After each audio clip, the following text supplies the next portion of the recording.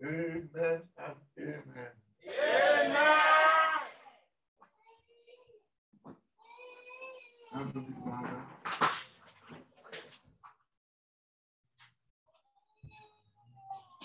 King of glory, creator of the universe and all that there is in it, your children are gathered up to you, and we thank you for the life you blessed us with, allowing us to see a new day, a new week, and a new month. The month of May, the year 2022, as man counts time. We rejoice and are glad to see this day. For we know, oh God, that thou who has brought us to see it, you have your designs for us for this new day, this new week, this new month. And whether we know them or not, your children, Father, we declare we have accepted all that you have commanded to be for us in the mighty name of Jesus. Amen.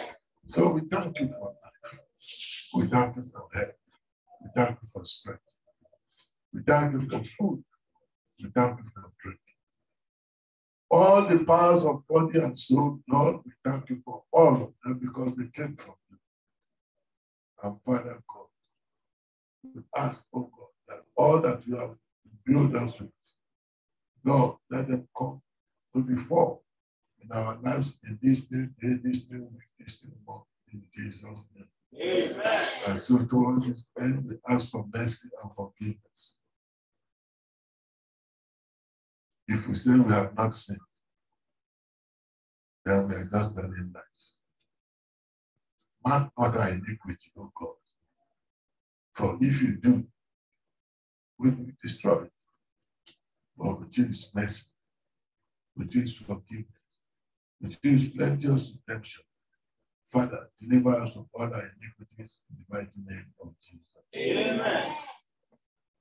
Perish all the sins of our lives, be there in thought, word, and deed. Perish them all in your sea of forgetfulness. Don't allow them to ever come before your holy feast, ever again, oh God.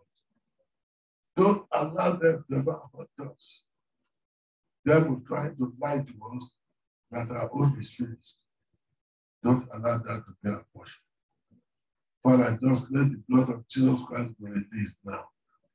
Let that blood flow. Even this moment, that's why I cannot do here. Let the blood of Jesus flow here and wash away every spot and wrinkle of sin in the life of every brother and every sister. So gather together this morning and you behold us.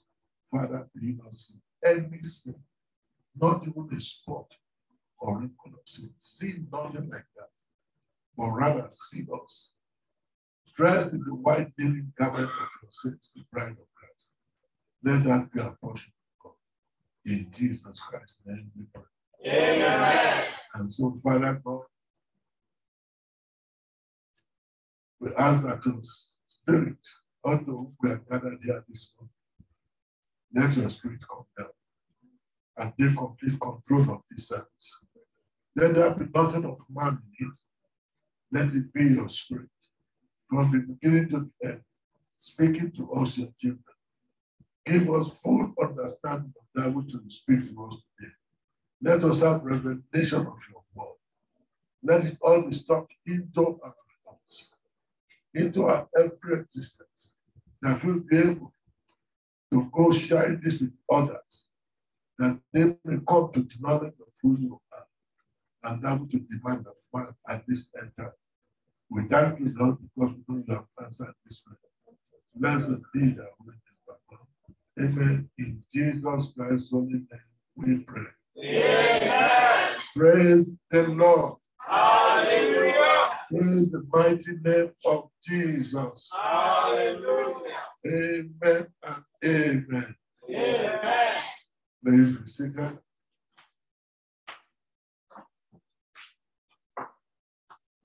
welcome you, brethren, to this service this day. I rejoice to see everybody. The Lord called by His Spirit, but also show us message today. He will speak to us and give us understanding of His word.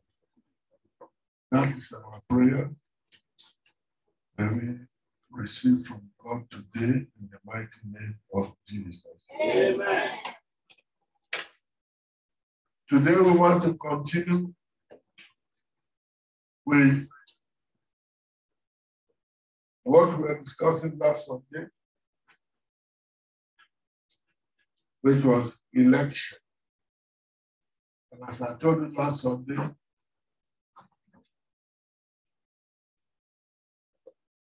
to have a good understanding of election, you must understand the foreknowledge of God,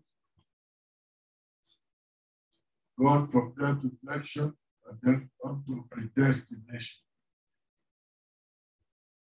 We need to have a good understanding of all of this, so that what we are discussing will be clear to each and every one of us. May God help us, and it shall be so in Jesus' name. Amen.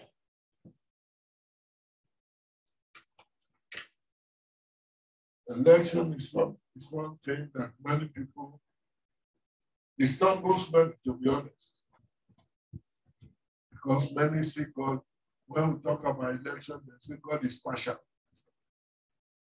May God forgive them for saying so in Jesus' name. I want to believe that none of us here will ever say that, because it is just not right. It's just not true. Don't let us be caught in that nonsense.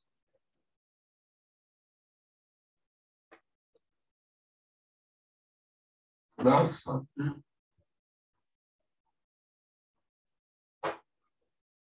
we tried to give definition of election, of foreknowledge, and of predestination. We read a lot of scriptures, but we have to do the same today.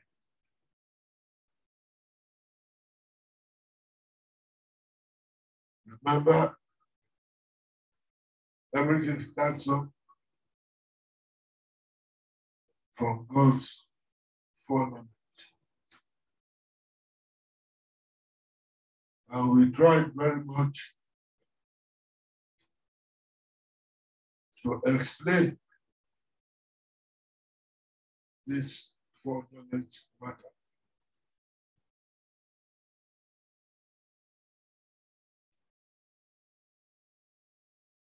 We read from 1 Peter 1:2. We will just read that again. Acts 2:23 and Romans 8:28-29.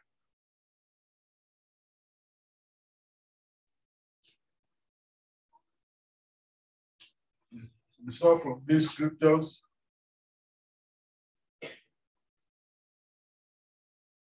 that God, matter of foreknowledge, that God would need to send, will have to send a Savior to redeem man from the fall in the Garden of Eden.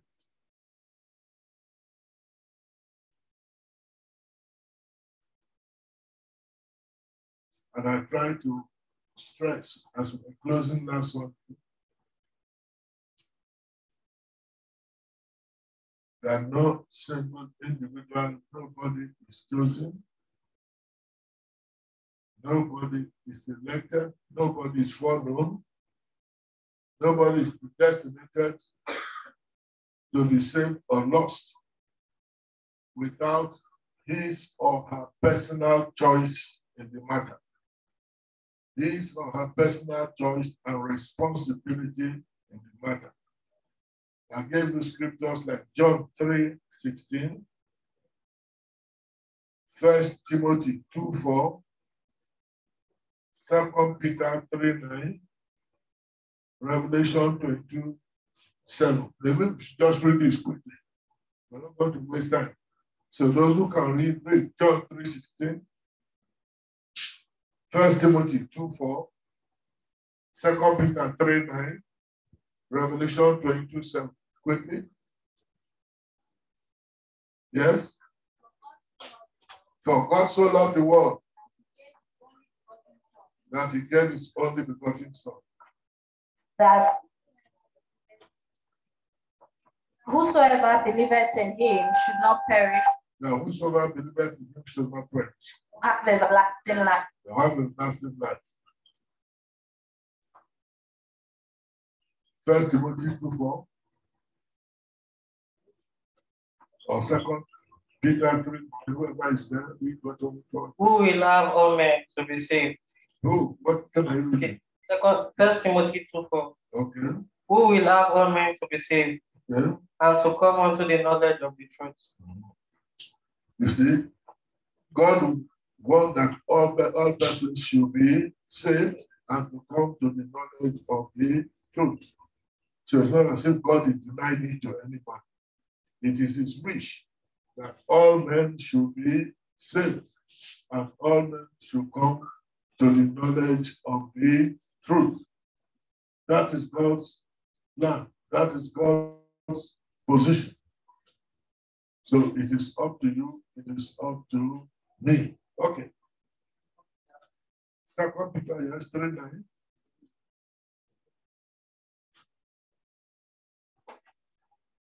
The Lord is not slack concerning his promise, The Lord is not slack concerning his promise, as some men count slackness, as some men count slackness, But is long suffering to usward, okay? with willing that any should perish, with not willing that any should perish, God is Then- not willing that anyone of us should perish, but that all should come to repentance. that all should come to repentance. All right, we'll leave it at that. And I told you therefore, God will never be partial. It will be cruel of you to have respect of persons, regard one as just, regard the other as unjust. God will not do that. Because that will not be divine justice. For one to be chosen by God to be saved and another to be damned. That's not what God is doing. God offers grace to all of us. God's invitations, God's provisions, God's promises, God's warnings of punishment. They are general. They are student to everybody. But all men are invited to choose. You have to choose. You are invited to choose life. That is God's wish. But if you fail to choose life, then you are one of everlasting punishment if you do not choose life. So that is where more or less ended last Sunday.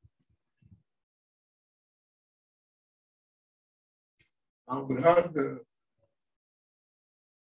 2 questions, which I said we will endeavor to answer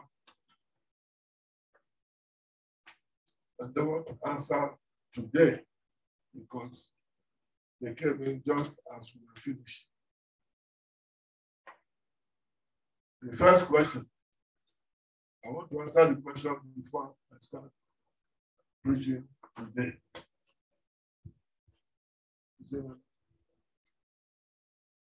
The question is this: is it possible to have predestination without election? To have predestination without election. Is it possible? That is the question. The answer is no. And the question is, why no? You heard the question, right? Is it possible to have predestination without election? And the answer is no. It is not possible. And the reason is this. Predestination brings to pass that which is already foreknown and so elected. Predestination brings to pass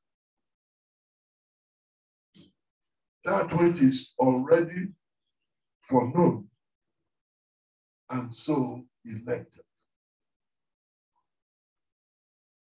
So until there is election, we don't start talking about predestination. Remember what we said last Sunday?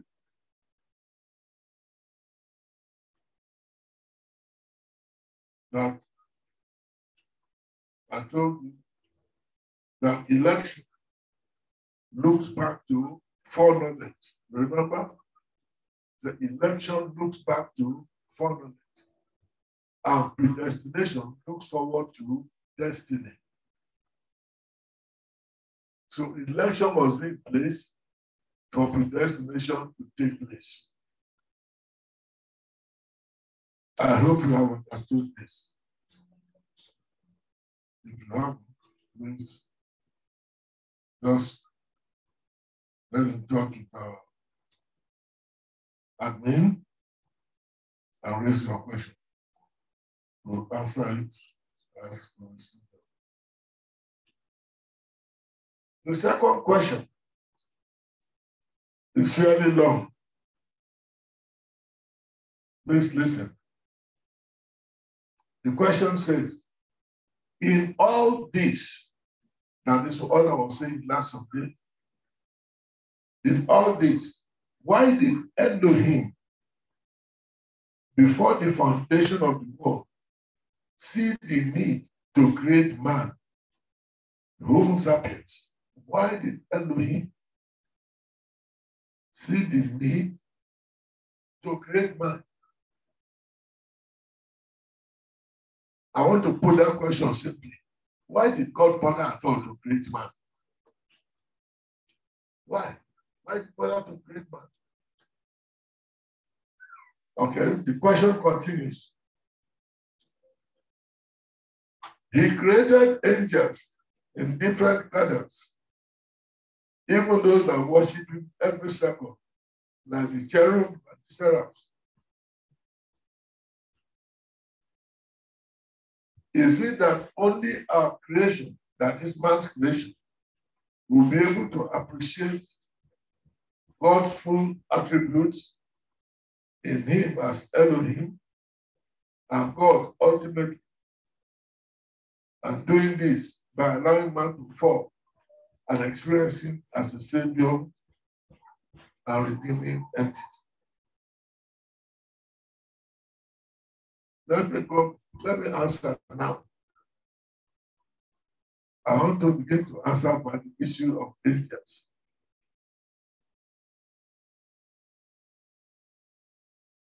Oh, the first one is, why did God create man at all? Very simple. We'll go back again to creation. Before there was anything called creation. Remember when we were dealing with creation, right, George? Before there was anything called creation, it was only Elohim, the great eternal spirit, the self-existent one, the eternal creator. That's the Elohim. He and he alone was dwelling. There was no heaven. There was no earth. There was no universe. There was nothing. Only Elohim. But inside of Elohim, in his mind were his thoughts. His attributes, all of them, what he wanted. He wanted to be a creator, he wanted to be a father, he wanted to be a savior, he wanted to be a redeemer, he wanted to be a healer. All these were inside of his great mind, and he was still alone. But he must be a creator. In other words, he didn't want to be alone any longer. And he has to create, whatever he created will be something that is coming from inside of him. So, among the things he decided to create, the universe, he wanted to create a place called Earth.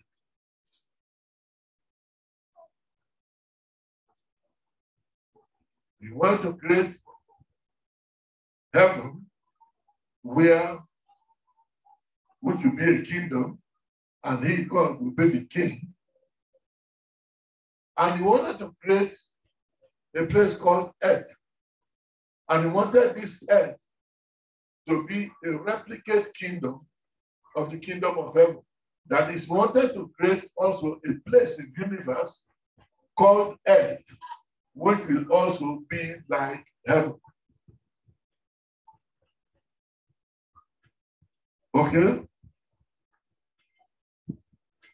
So the question was, what did God need to create man? God, before he started creating, he wanted to create the universe. First, he wanted to be a creator, so creation will start. There will be universe, in the universe there will be heaven, and he will be the king. Heaven will be a kingdom, he will be the king of that kingdom. And among the things in the universe will be this place called Earth. And he wanted the Earth to be another kingdom, like the kingdom of heaven.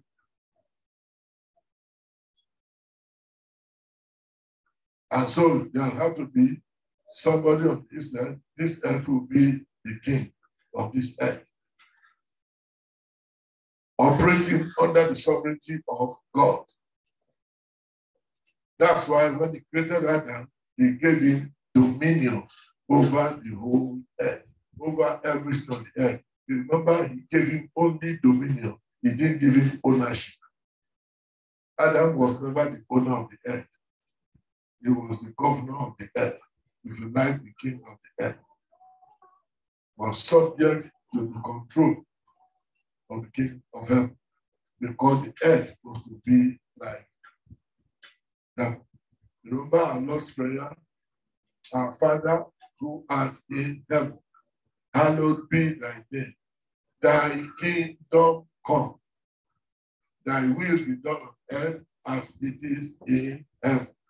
So you can see that relationship between heaven and earth.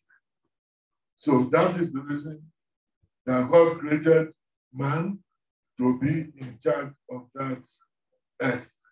So that's the reason. Okay. He created the angels and so on. Yes, I want to also understand one thing. The angels have no knowledge whatsoever of what is called redemption or salvation. It doesn't mean anything to them. It's not for them. They are in heaven.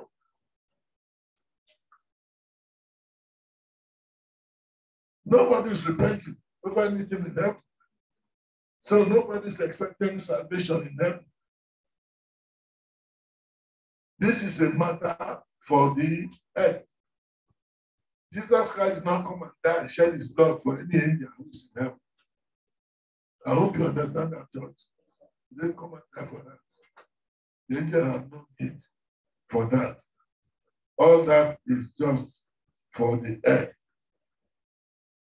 And it's for the earth because, as we see later today, when we start preaching, If God will be God, will be a father, will be a redeemer, will be a savior, then there will need to be man. And this man will have to sin.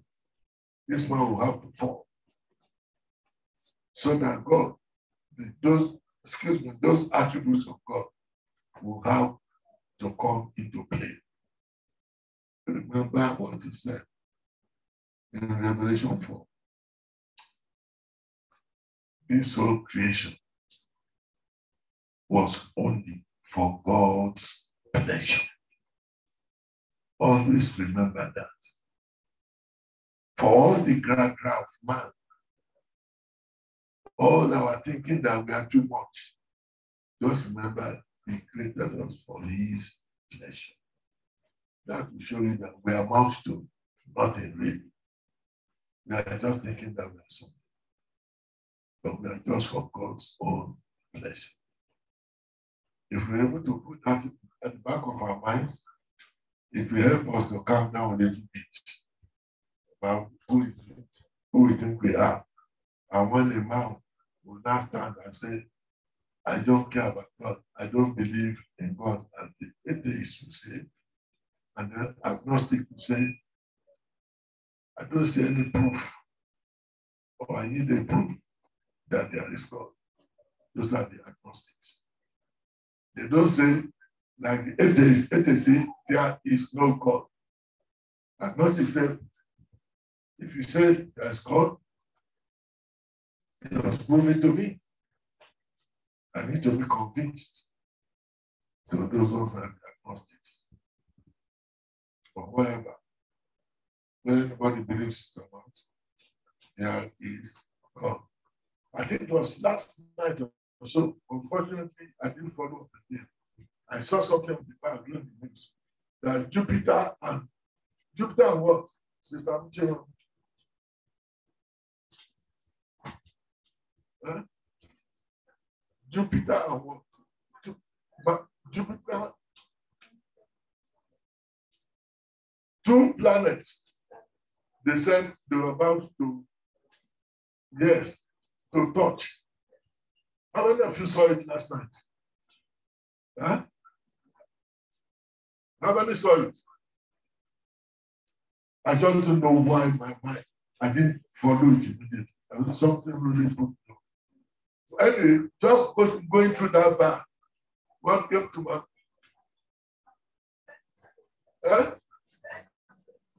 Venus and Jupiter, right? Okay. All I just said, my mind was, oh yeah, you don't need to, when it begins to get to the point where they say Venus and Jupiter were always going to touch.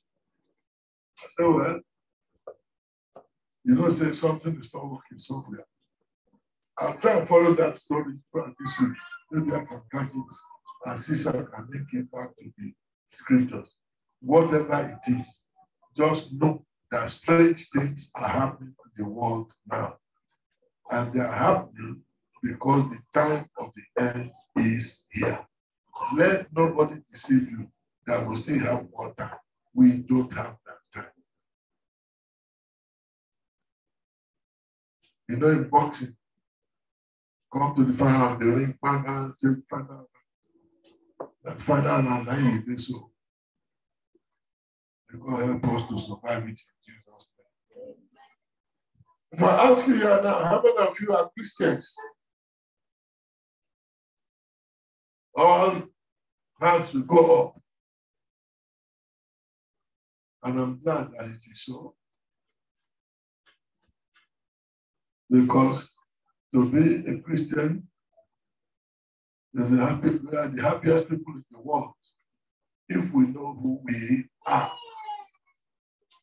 If you are a Christian, you should be among the happiest person among happiest persons in the world. Just believe it. It's not money that makes you happy. It helps you to be comfortable, but that's not necessarily happiness. That's also not necessarily peace. A lot of people have money, they don't have any peace. Now they have joy. But if you're a Christian, you must be among the happiest people in the world. Just believe it. However, before you can be a Christian, one thing is sure, God will have to call you first. You hear me, church? God will have to call you first. Well, you should know when God is calling you.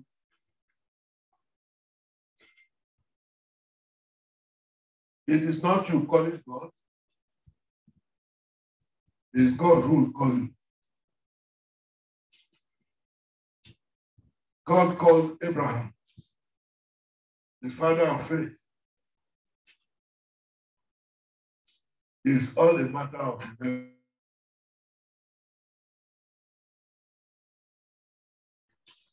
you did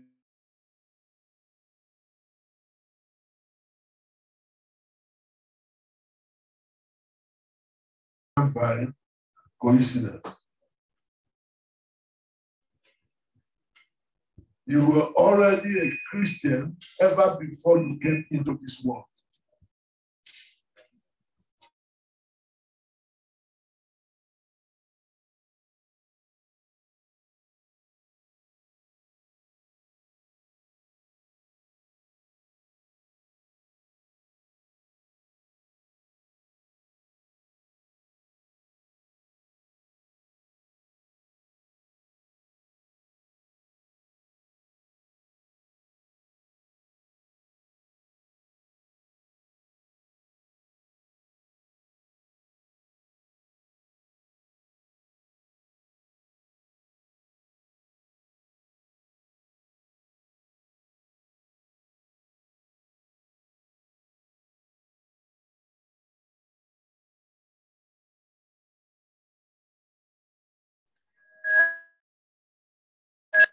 Notice that was pleasure.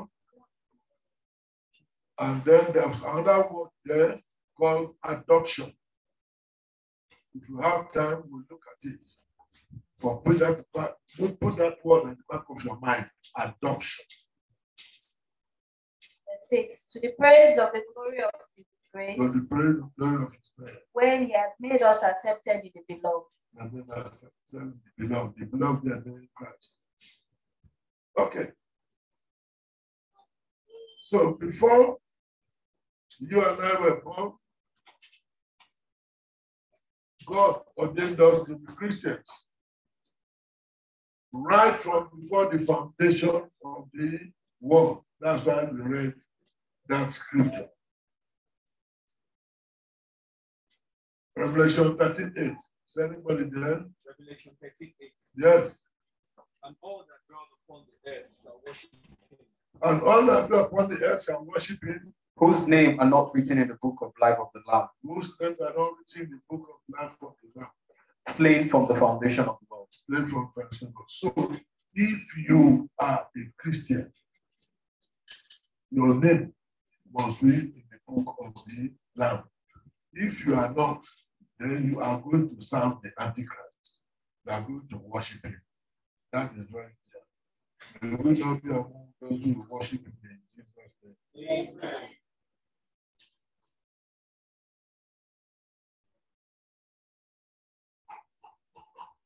By God's foreknowledge, we know that God knew that Christ would die, that all, I repeat, all might be saved. 1 Timothy 2:4. Read, somebody. 1 Timothy, yes. Who will have all men to be saved Yeah. and to come unto the knowledge of truth.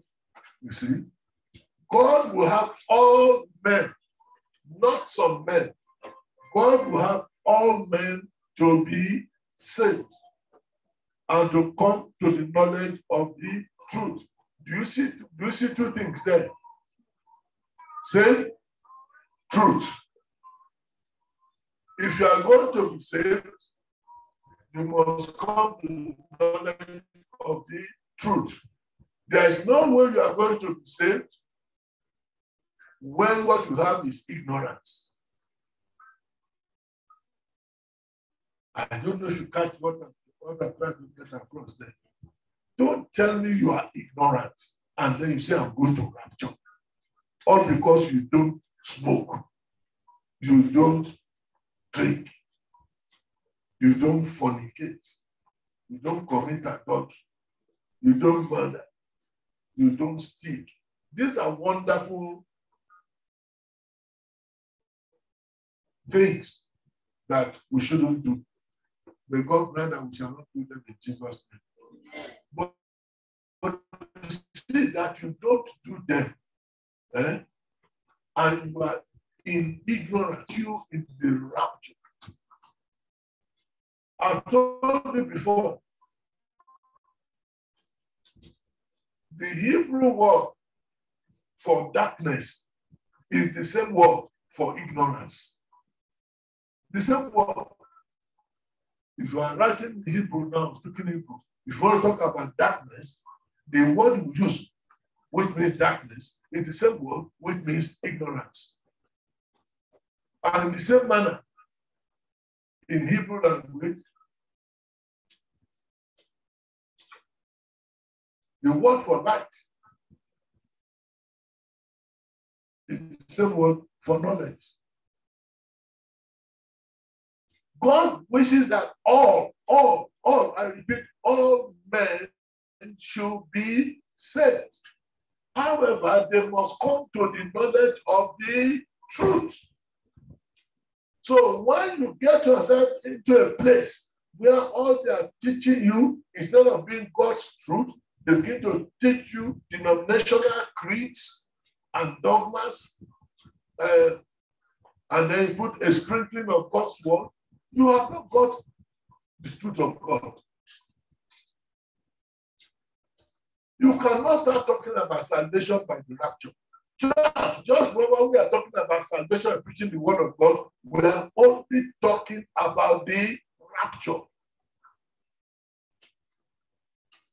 When we begin to talk about salvation, we are talking about salvation of the church. What is the church? The church is the body of Christ. What is the body of Christ? The body of Christ is the bride of Christ.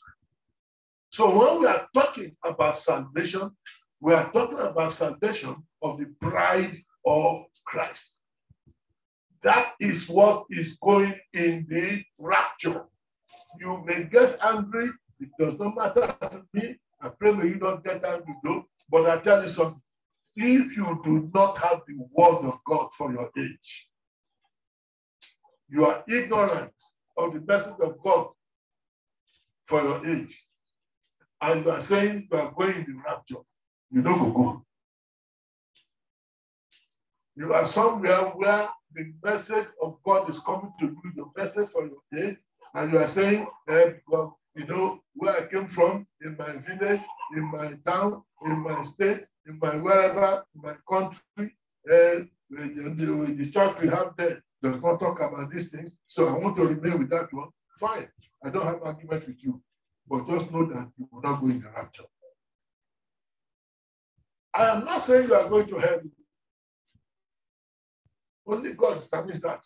But you will not go in the rapture. And if you do not go in the rapture, it means you are going to come up in the second resurrection.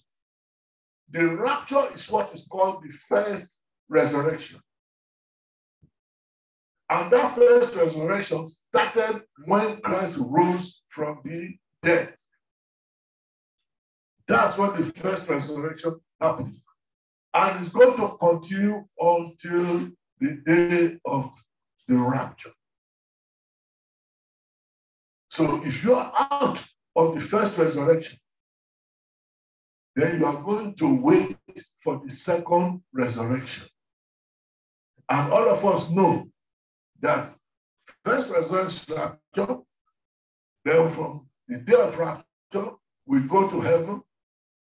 We spend 7 years in heaven for the marriage feast of the bridegroom and the bride. Christ and you and me. Nobody saying amen. We go to heaven, 7 years we'll be there. Then we shall all return to the earth. Christ will destroy the Antichrist and his forces. He will set up the kingdom of heaven on the earth. That prayer, our Father who art in heaven, hallowed be thy name, thy kingdom come. That is when that kingdom will be set up. It was set up for Adam. He messed with it. Satan didn't do. God sent his son. He had to shed the wine blood on the cross of Calvary to get back that which Satan has taken. Getting it back does not mean the establishment of the kingdom yet. So this Son of God will have to come back to this earth to sit on his own throne on this earth for the kingdom of heaven to be established. So we go in the rapture, we spend 7 years up there, we come down here, beat the Antichrist, crush them. Satan and all his demons are bound and thrown into the abyss. And Jesus sets up the kingdom of heaven on earth. In answer to that prayer, our Father who art in heaven, hallowed be thy name, thy kingdom come. That is when the kingdom comes here. So this kingdom will be here for 1,000 years. You and I, who are the bride of Christ, who have gone to heaven with Christ, when we come down and Christ sets up the kingdom of heaven on earth, we are the people who will be in Jerusalem and be ruling this whole earth under the command of Christ. The earth is not destroyed. It is still there. Nigeria will still be there. Ghana will still be there. Germany will still be there. Russia will still be there. Putin will have been destroyed. We don't have time to be killing people in Ukraine again. All of these places will be there. But you and I will not be Nigerians again. Be in Jerusalem. Jerusalemites. That one we shall be by the grace of God in Jesus' name. From there, Jesus will be sending us out because we shall be ruling this earth with Christ.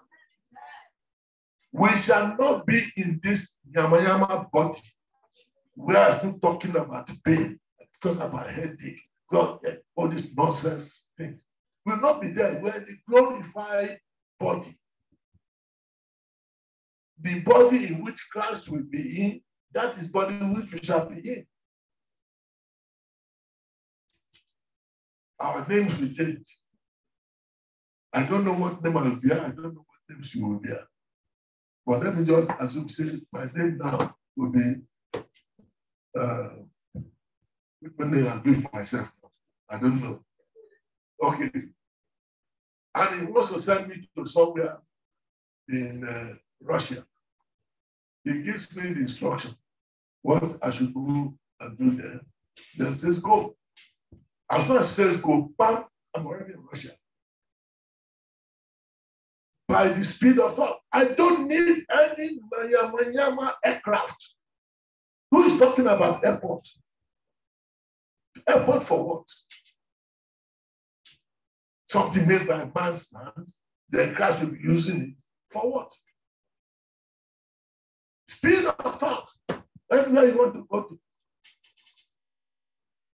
That's how we shall move. Now, I'm talking about the first resurrection. We shall rule with Christ for 1,000 years. You who do not have the knowledge You will not be there. You will come up in the second resurrection. The second resurrection will come up 1,000 years later. To the exact 1,007 years after rapture. That is when you come. And you will now appear at the white throne judgment. When you appear at the white throne judgment, the other people you will find there, you will see Satan, you will see the demons, they will all be there, yes.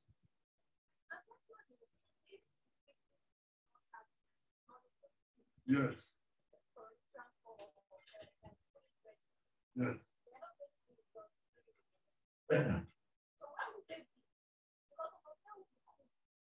They will all be killed. There is no foolish virgin that will be saved. They will be killed in the first 3.5 years after rapture. That is when the Antichrist will be moving. It hasn't got to Jerusalem yet, to Israel yet, but his powers will be all over the place. If you are here and you are joking with what you are saying here, that you leave that matter, or leave that matter, that's your own too hard. Continue to say that, continue to be careless. The people of Antichrist, they know you already. Some of them are on this street. They know you when you are coming here for church.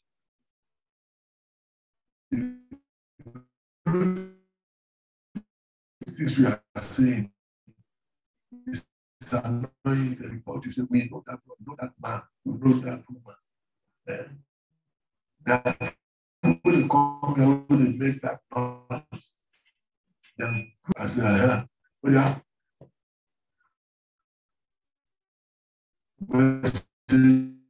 Believer, why are you here?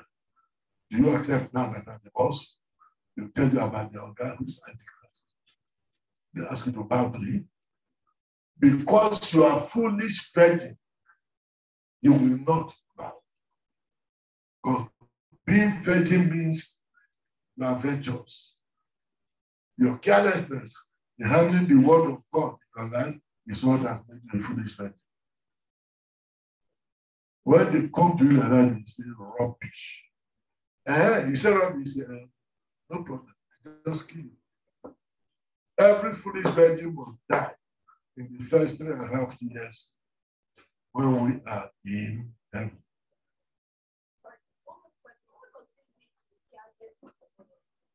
You know it now.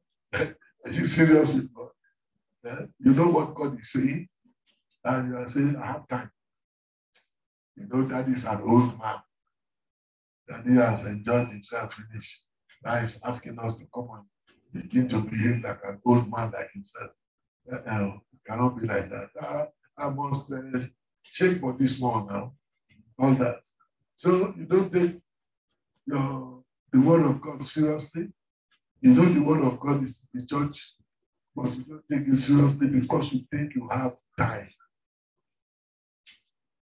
That is what is the issue. I still have time. I'm still young. When we are telling you that you are living on extra time right now, you are still saying I have time. How can anybody who is living on extra time say he has time? Does it make sense? When you know that you're on extra time, you don't say your own don't finish. You better try and get everything prepared because extra time can end anytime. So you are careless. Rapture strikes.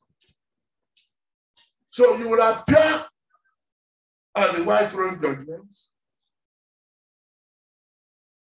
Then your brethren you are worshiping in Gospel Believers Fellowship will come and sit in judgment over you. You will appear before that your brother or sister and he'll be questioning you. Can you imagine the pain in your heart? If not be that carelessness, how sister this could come to question me? Why? But that time will come My sister was being serious. What about you? Those who now come at white throne judgment, you know, those who are at white throne judgment, you know you are going to end up in the lake of fire. Only few will escape. Only few will be dashed salvation from the white throne judgment. Only few. White throne judgment is not sentence. You already get it. Do you want to appear in the second resurrection? Is that what you want, church?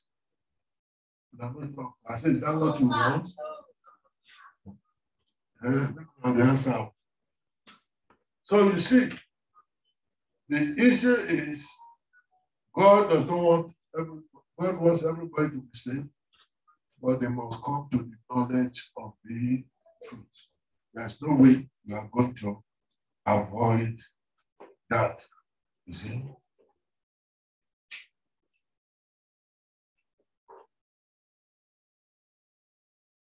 And you see,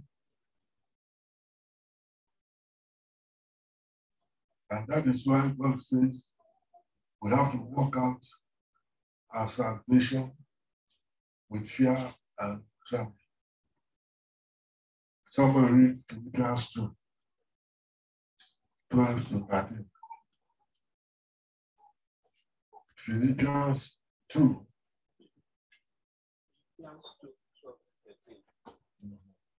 Wherefore, my beloved, Philippians 2, 12 to 13. Wherefore, my beloved, as ye have always obeyed, not as in my presence only, but now much more in my absence, work out your own salvation with fear and trembling. For it is God which worketh in you both to will and to do of his good pleasure. Amen. Work out your own salvation with fear and trembling. The devils, they know Christ. And they tremble.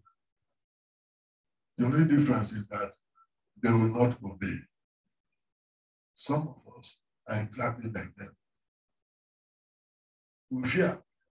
We don't even tremble. And we also don't obey. Our case is even worse than those people. And yet we are in church. And right from church, people are going to hell. Right from church.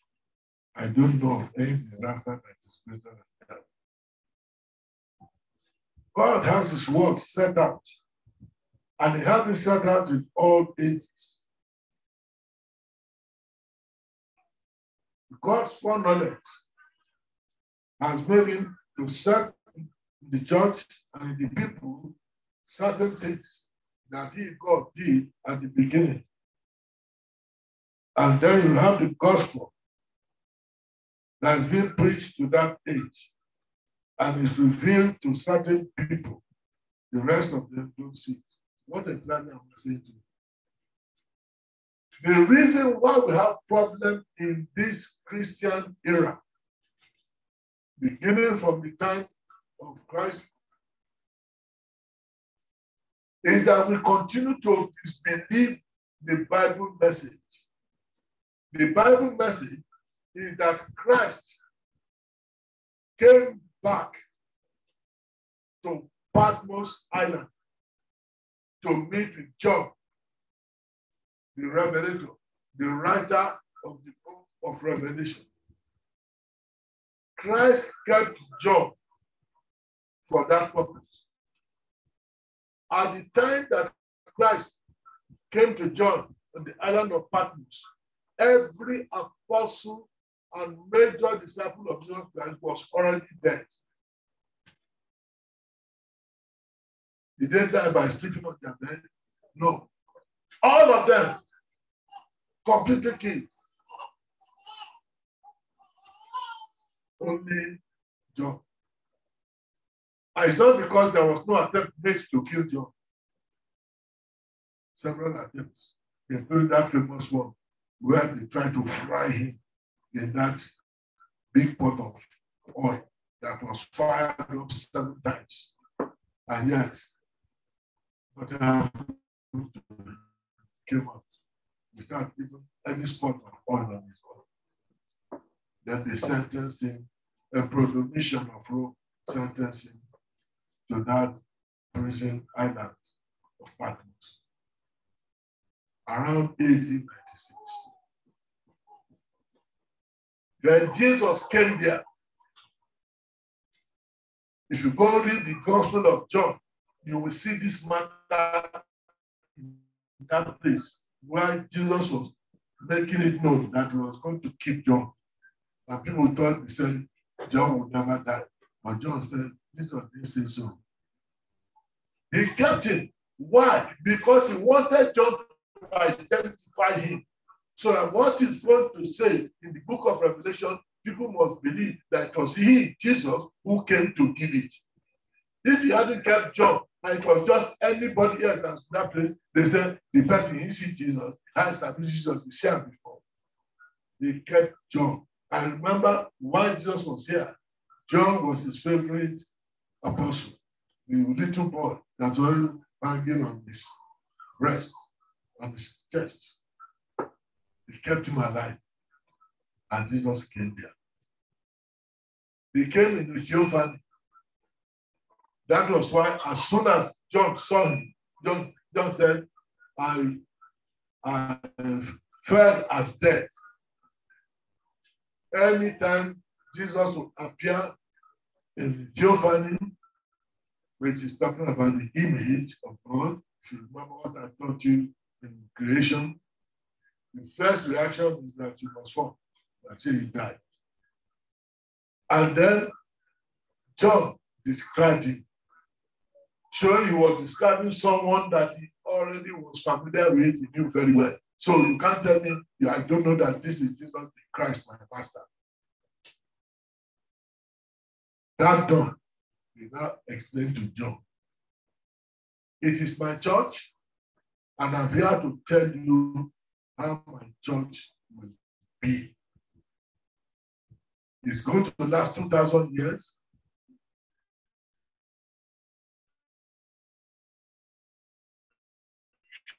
And it's going to be organized 7 church ages. And put my when I have decided that age is over, I will raise another person again to start the next one. And I'll put my message into that one. And that's how I will do to the last age. So you see, the problem today, this is the 7th and last church age. If you are planning to make rapture in this age, and you think you can make rapture and avoid God's message by his messenger to this church age, think again. If this gets on internet, there are many. If they're able to watch the video, they will send me abusive letters.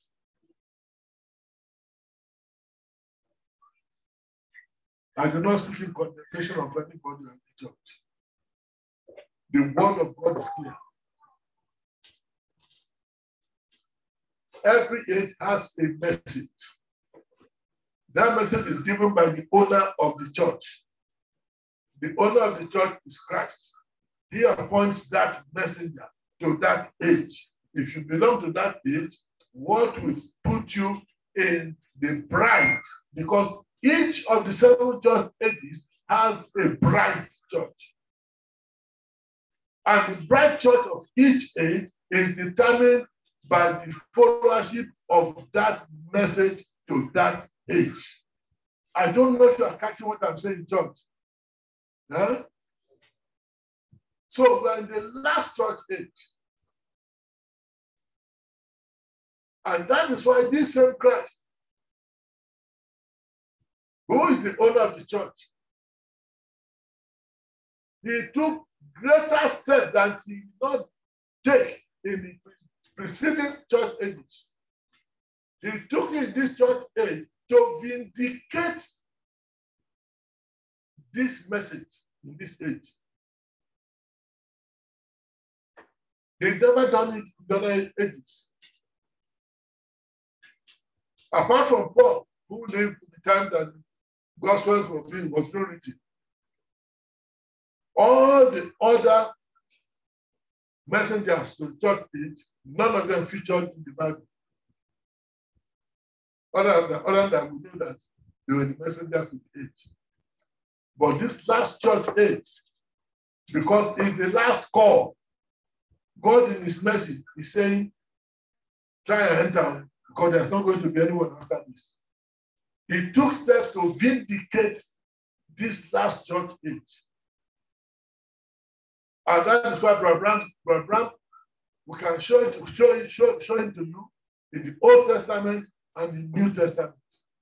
The only thing that is not there is named Branham. Just as if the Bible had ended in Malachi, nobody would have known anybody called John the Baptist. Yet he was in the Bible, the Old Testament. If the Bible had continued to bring him down, there's no way you can find Branham there. He chose to vindicate him.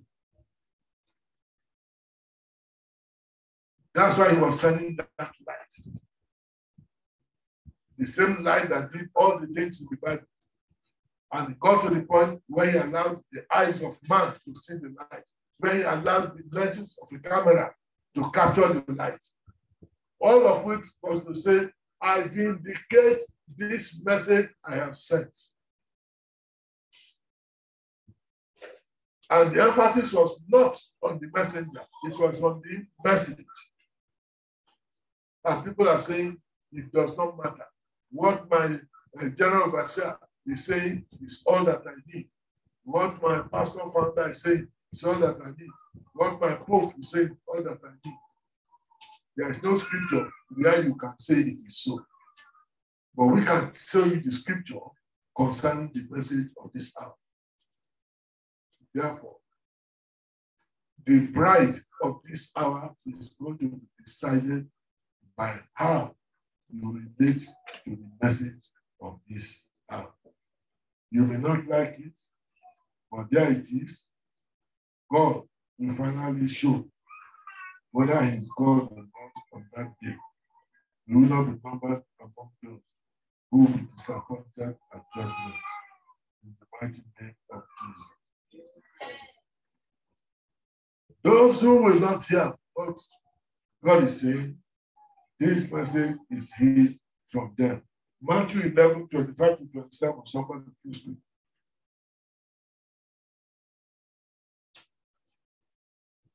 Matthew 11, 25 to 27.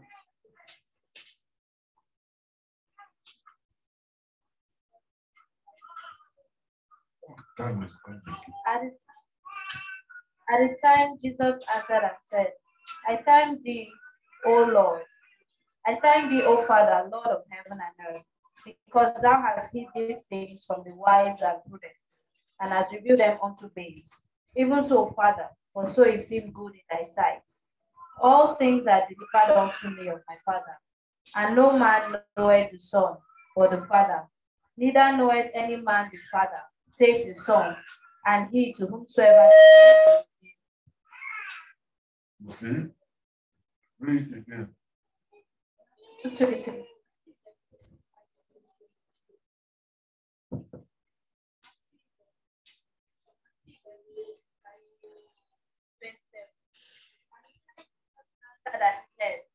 I thank thee, O Lord, Father of heaven and earth, because thou hast hid these things, wise and prudent, and hast revealed them unto babes. Even so, Father, for so it seemed good in thy sight. All things are delivered unto me of my Father, and no man knoweth the Son but the Father, neither knoweth any man the Father, save the Son, and he to whomsoever the Son will reveal him. You see, nobody knows the Son, and whomsoever the Son will reveal him, and the Son only reveals him by the Son's message to each age. And this church, last church age, is revealed to this last church, the message of the hour. See, those who receive it, that's predestination at work then. It's not as if God did it by saying, oh, I choose Sister Mary, I choose Brother John. No, that's not what God said. It's only by his foreknowledge that he knows what you and I will do. God foreknew us, he called us, he justified us, he glorified us. Somebody read me Romans 8:28 to 30. Romans 8:28 to 30. And we know that all things work together for good to them that love God, Amen. to them who are the called according to his purpose. Amen. For whom he did foreknow, he also did predestinate to be confirmed, to be conformed to the image of his Son, that he might be the firstborn among many brethren. Moreover, whom he did predestinate, them he also called, and whom he called, them he also justified, and whom he justified, them he also glorified. Amen. You see, it is God's plan that he has foreknown and predestinated, and not the individual conformity of free wills to the plan. It is what God has foreknown and predestinated, not you, the individual. Your conformity with it is not there. God has called all men, all women, and all of us are free to accept or reject the call. God has called all men, and all are free to accept or reject the call. I think we have scriptures for them. Just note the scripture down. You can read that and talk on your own. John 3:16, 1 Timothy 2:4, 2 Peter 3:9, Revelation 22:7. We read that before today. Now, all those who do accept, all those who do accept God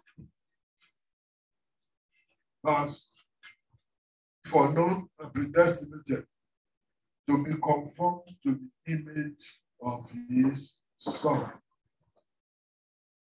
that the Son might be the firstborn among many brethren.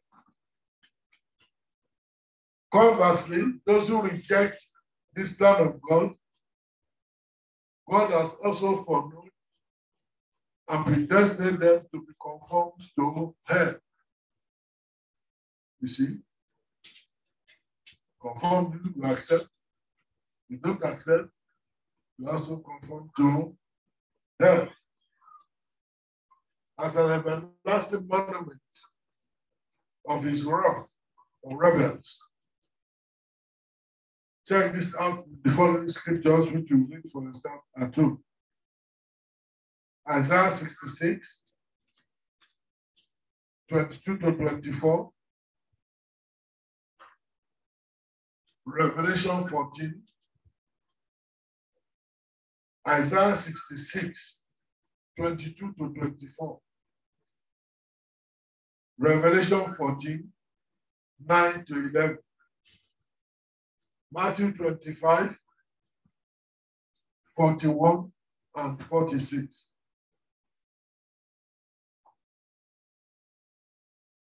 This is the sum of knowledge and predestination.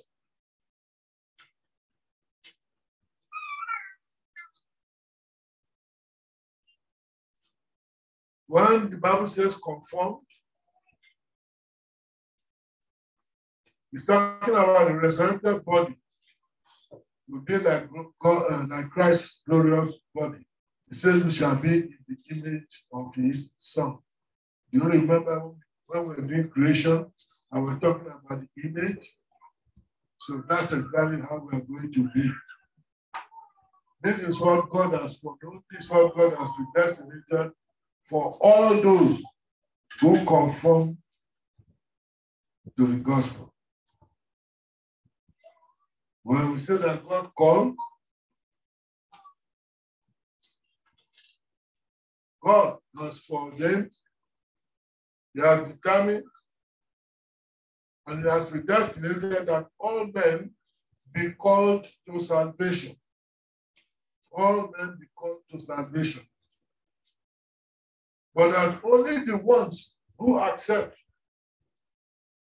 will become the genuine called ones, who will then be justified and glorified. In effect, what I'm saying is that none is glorified except those who, according to the purpose of God, meet the terms of the gospel. There are terms. You know, when you are doing something, you say terms and conditions apply. So I want to be called, want to be justified, want to be glorified. Yes, but terms and conditions apply. Finish. So it's only those who be justified and glorified. None is glorified, but those who, according to his God's purpose, meet the terms of the gospel. But who they will be is left to the individual. You are called. Did you answer? So all things depend upon the meeting of the conditions of the gospel. That's exactly what it is. And you can check that one in Romans chapter 8, verses 1 to 13, and also verse 28. You see all of that. Yeah. No matter what we talk about, the destination, we talk about foreknowledge of God, there is still a part to play. And I want to repeat, predestination, as I told you last Sunday, is that effective exercise of the will of God by which things before determined are brought to pass. Always put that at the back of your mind. I think we've talked too much about foreknowledge. And we all know what foreknowledge is all about.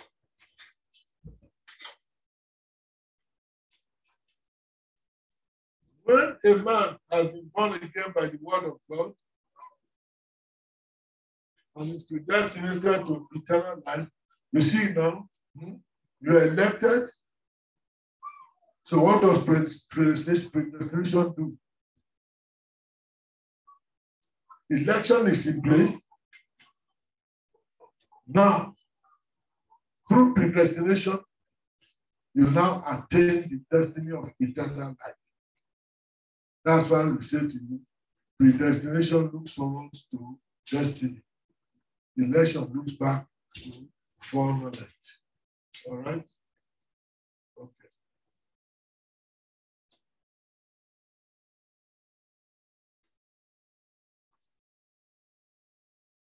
When you're in that stage of your life, one thing you will notice is that for you, it will be word upon word upon word. It will never be a denominational creed and a word, and then a creed and a word. No. It will be word upon word upon word upon word. What you see today, you see, they have the word, then they add the denominational creed, add another dogma, add word again, and that's how they be. And mixing all of these things. That is never going to put you in that predestinated position. It just won't work. You can't have it that way. But there's only one eternal life. And Jesus Christ is that eternal life. And Jesus Christ is the word. So anybody thinking that he can join things up, there's no way it's going to work. The word of God is the incorruptible seed. And I'm sure you all remember that the word of God is a seed. There is a bride, and the bride is elected. And the bride will be called by the election. And this types the church. It types the church perfectly. What is the church? The church is a body of elected believers. That is what is the church.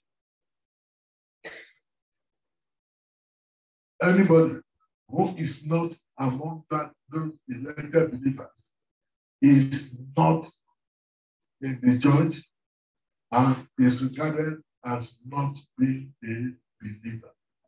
You know, today we use the word church so loosely.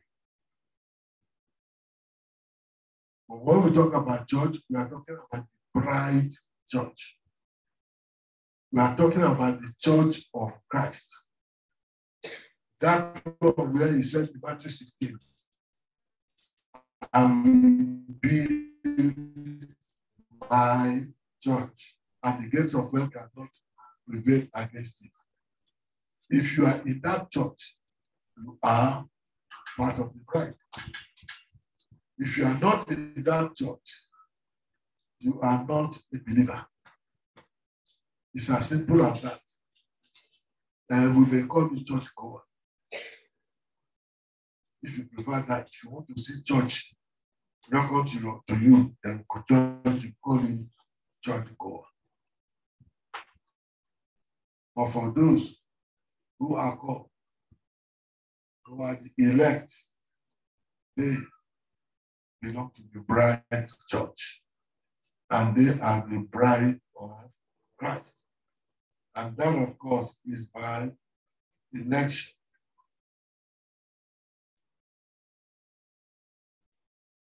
You believe, the others don't believe. You see, those who went on evangelism yesterday, the three of them, they met a man. The man didn't know everything they said. The man said no. Then when they put something to him, he said, is that so? Then when you want to tell him something, you say, no, I don't know about that. You say, how much do you know? He doesn't know. This is the problem. When they get caught up in denominational spirit, you bring the word of God to them, you show them the word of God, you explain it to them, you prove it to them, you show that what is indicated. At the end of it all, they'll say, but I don't believe it. And what does Jesus Christ say concerning some people? Jesus Christ says, don't leave them alone. Matthew 7:6, somebody read that quickly. See the reaction of Jesus Christ to some people. And Matthew 15:13-14 as well. Give not that which is holy unto the dogs, Uh-huh. neither cast ye your pearls before swine, You see? lest they trample them under their feet and turn again and rend you. You see? They'll turn again and they'll tear you to pieces. Matthew 15, 13 to 14. Matthew 15, 13 to 14. For he answered and said, every plant which might. Matthew 15, 13 to 14. Yes. For he answered and said, every plant which my heavenly Father has not planted shall be rooted up. Let them alone, they be blind, leaders of the blind. And if the blind lead the blind, both shall fall into the ditch. Exactly. You see, that's the point. And there are some places where you go there, they want to force you to belong to the church. No, that is wrong. That is Babylon. My brother said that's Babylon. In Christ, you come in to the church by election, not by force. Your heart pulls you in.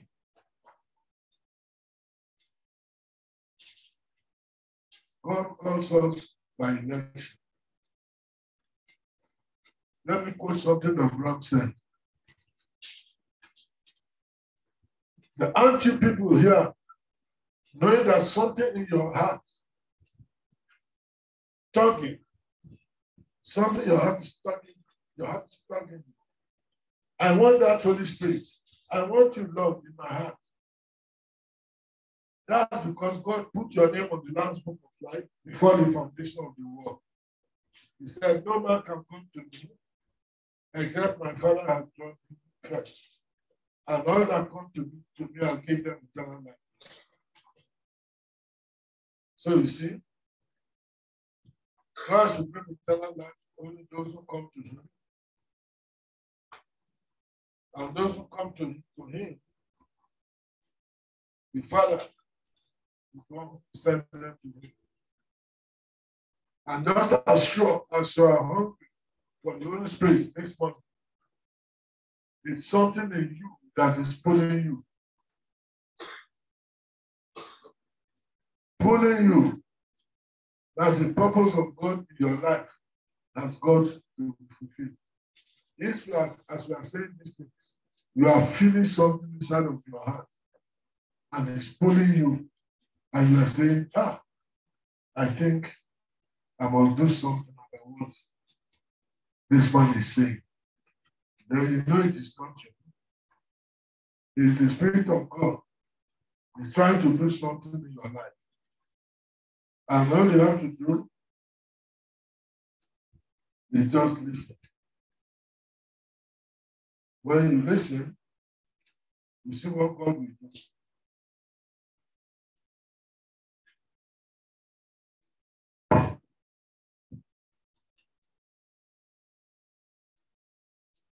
Somebody read me Philippians 3, 20 to 21.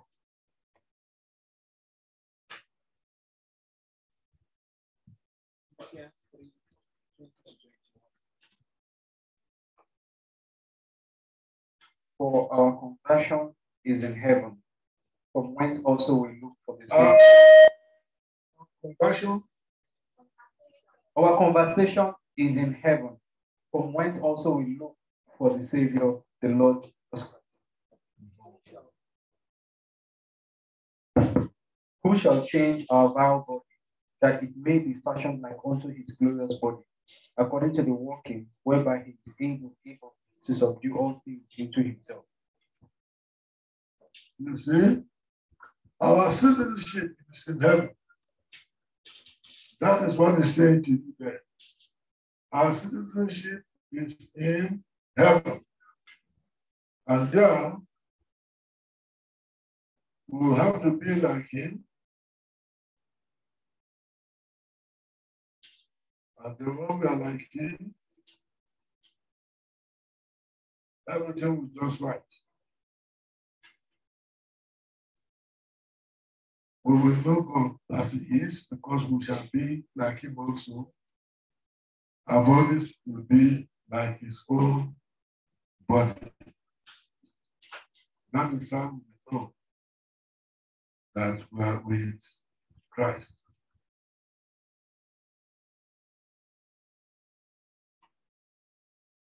If you are really tired of God, there is something inside of you, even right now, that begin to cry out, God, take so and so away from me, circumcise me from this and that, take these things away from me.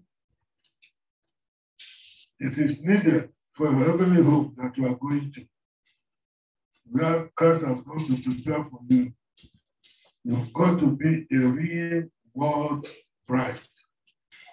I want you to know that the bride is still the elect of God. The church goes through tribulation.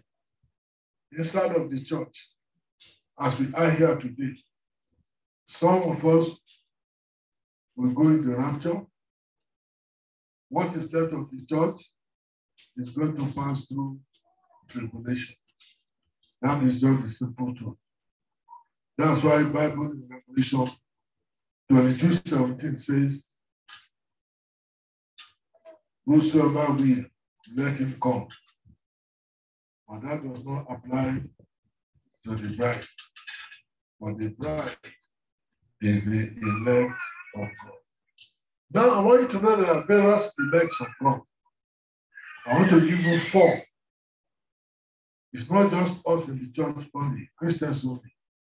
There are various elects of God. I will not read the scriptures, you can read them at home. First, we're talking about the various elects of God. First, I think that should be clear to every one of us. The first is Christ himself. And for that, you can check that out in Isaiah 42, verse 1, and 1 Peter 2, verse 6. Isaiah 42, verse 1, 1 Peter 2, verse 6. I'm talking about elects of God. Number 1, Christ. Number 2, Christians. Christians are also elects of God. Let me give scriptures. That's where you find most of the scriptures. Christians, John 15:16. John 15:16. Romans 8:33. Romans 8:33. Ephesians 1:4. Ephesians 1:4. Ephesians 2:10. Ephesians 2:10. Colossians 3:12. Colossians 3:12. 2 Thessalonians 2:13. 2 Thessalonians 2:13. Titus 1:1. Titus 1:1. 2 John 1 and 13. 2 John 1 and 13. The 2 John is only one chapter. 2 John 1 and 13. So that's second example of elect. First was Christ, second the Christians. Third, Israel. Israel. That's another elect of God. Take the scriptures as well. Isaiah 45, verse 4. Isaiah 45, 4. Isaiah 65, 9-22. Matthew 24, verses 22, 24, and 31. Matthew 24, verses 22, 24, and 31. Mark 13, verses 22 and 27. Mark 13, verses 22 and 27. And 1 Peter 1:2. 1 Peter 1:2. So we have Christ, You have Christians, you have Israel. These are elect of God. There's one more. The last one, angels. Angels. That's why 1 Timothy 5. 1 Timothy 5, verse 21. 1 Timothy 5, verse 21. So those are the four groups under the election of God: Christ, Christians, Israel, and angels. Anyone chosen of God at any time, Jew or Gentile, is the elect of God. Anyone chosen of God at any time, Jew or Gentile, is the elect of God. Anyone chosen at any time, Jew or Gentile, is the elect of God. Take the scriptures for that. Romans 9:11. Romans 9:11. Romans 11, 5, 7, and 28. Romans 11, 5, 7, 28. Then 1 Thessalonians 1, 14. 1 Thessalonians 1, 14. And 1 Peter 5, 13. 1 Peter 5, 13. Remember, all men are called to become God's elect or chosen ones. And they can be if they will choose God.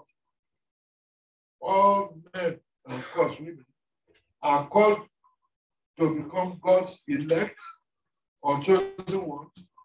And they can be if they will choose God. The scriptures for that: Ephesians 1, verse 4. Ephesians 1, verse 4.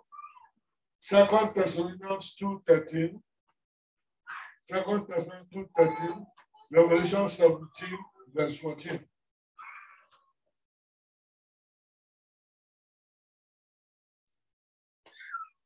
The elect of God will hunger and thirst only for the fresh manna of the word that is revealed in the age that they are living in.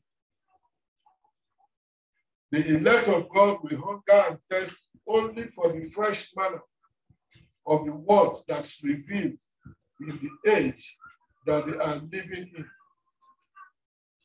And this that we say to you now is that one. Our prayer is that you should receive it. Just remember that God foreknew all things from the very beginning, and that He foreknew each and every one of us even before the foundation of the world.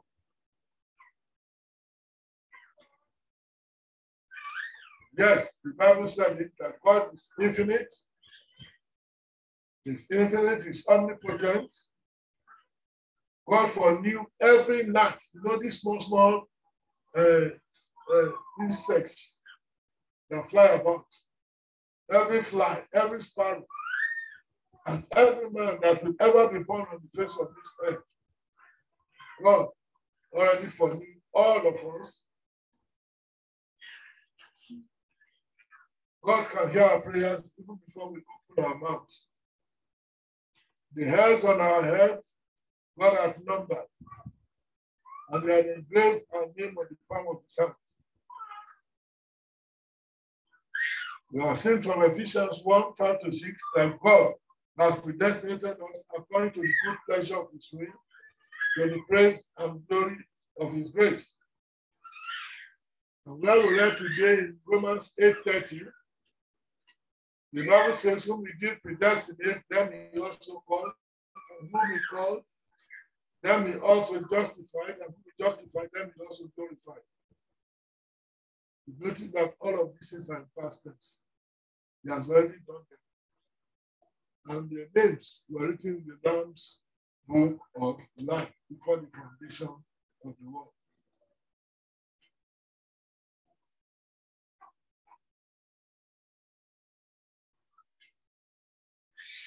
You know that the fall of man in the Garden of Eden was by God's permissive will.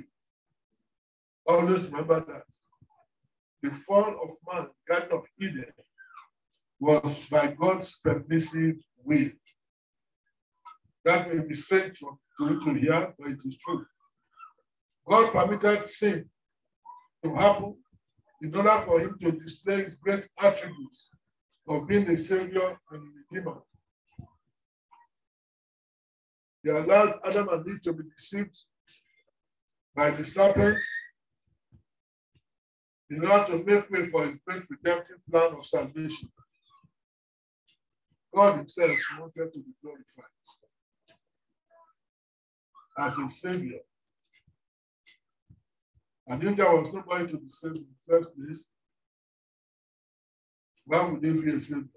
Therefore, they had to be sinners before he could ever display his attribute of being a Savior. In the same manner, he had to create sons and daughters if he has to be a father. Man's existence and fall, therefore, had made God both Father and Savior to us, and the blessed Redeemer as well.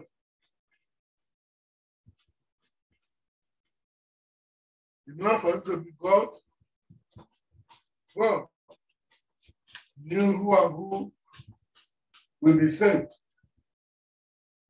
I want to tell you about Esau and Jacob. When you read Romans, somebody read Romans 9, 11 to 16, please quickly. Romans 9, 11 to 16. Romans 9, 11 to 16. For the children being not yet born, neither having done any good or evil, that the purpose of God according to election might stand, not of works, but of him that collects. It was said unto her, the elder shall serve the younger. And it is written, Jacob have I loved, but Esau have I hated. What shall we say then? Is there unrighteousness with God? God forbid. For he said to Moses, I will have mercy on whom I will have mercy, and I will have compassion on whom I will have compassion. Okay? I just want to say this point, that there is no unrighteousness with God. If he sees the disposition of the two boys, Esau and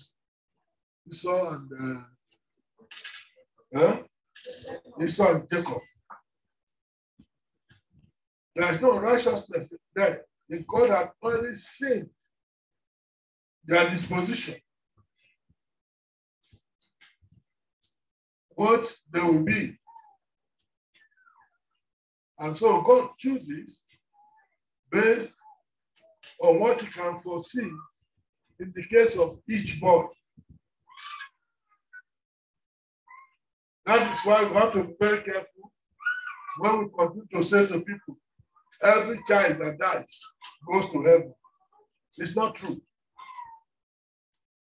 You have to first of all take into consideration, what does God know about that child? As we said last Sunday, Esau was a good one. Jacob was a crook, a deceiver. But God knew what their disposition would be towards him and towards his work. And so while they're still in the womb of their mother, God said, Esau I hate, Jacob I love. Does that make God unrighteous? No, certainly not. It is foreknowledge that you see in action there. It is the same thing that God did with Israel. They were continually rebelling against him.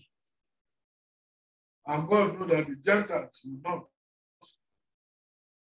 According to therefore, God started looking in the direction of the Gentiles. Does that make God unrighteous? No. God was not responsible for the act of Esau and Jacob.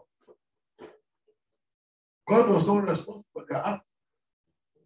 It was purely Esau's act, Jacob's act.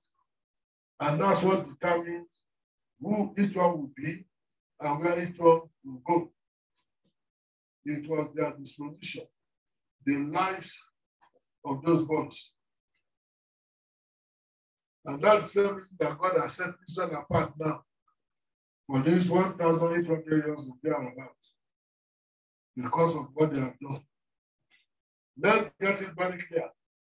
God is sovereign over his mercy. He has laid down his stamps. God has laid down his stamps for mercy. The stamps of mercy and compassion, they are clearly laid down. And he will not dispense with them either until men meet his stamps. You and I have to meet those stamps. He will not say one soul without repentance and continue conformity to his will. No, he will not save one soul. He cannot save a soul who has no repentance, who does not conform to his will. He can't do that. No. He will also not damn any soul that is repentant and is conforming to his word. Everything will depend on what you are doing. Let's get it very clear. Jesus Christ came into this world, yes, for only one specific purpose. That is to save and redeem them. God foreknew those who will be saved and not the whole of the world. This is difficult to say. But you know, in John 17, 9 to 10, the Bible says, I pray for them. That's Jesus saying this. You know, that long prayer of Jesus, chapter 17 of John, very important chapter. Jesus said, I pray for them. I pray not for the world. Jesus said, I pray not for the world. I pray for them, but I pray not for the world, but for them whom thou hast given me. Talking to his father, remember? For they are thine, and all mine are thine, and thine are mine, and I am glorified in them.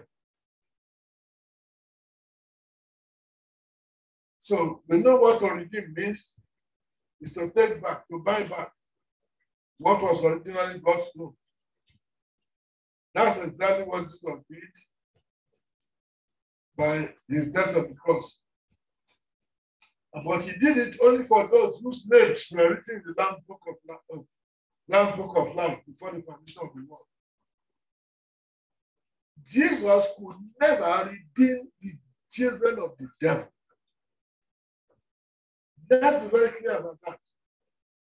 They are not of God, and so Jesus Christ did not come to die for them. These children of the devil were simply predestinated unto damnation, and they were created for that purpose. God had known them for that, how they are going to choose, and therefore, that is where they are going to end. This may be like hard saying, but that's what the Bible says. Do you remember when we are doing communion? When we are talking about the wine, then this wine, it shall be shed for all, then this blood, it shall be shed for all men. Is that what the Bible says? For many, never for all. Only for those who are called. Only for those who are chosen.